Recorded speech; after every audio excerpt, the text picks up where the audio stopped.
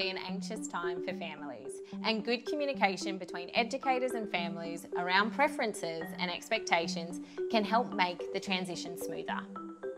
Most babies start to show signs they're ready for solids around about 6 months of age. Parents might need a little bit of reassurance that it's okay to wait if their baby isn't showing signs that they're ready. These signs may include babies holding their head and neck up straight and sitting up on their own without too much support.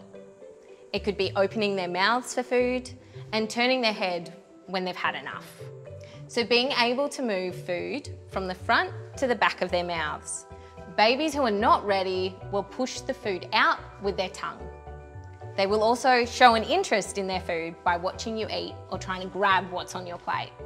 There are different methods of introducing solids, such as offering from a spoon, using purees, mashed, and then some soft lumpy textures.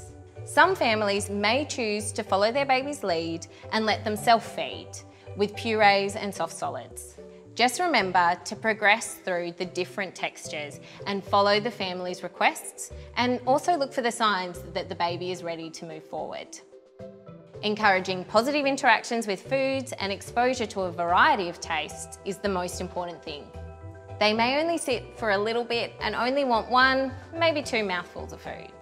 To avoid potential feeding challenges down the track, it's important to follow the baby's cues at mealtimes.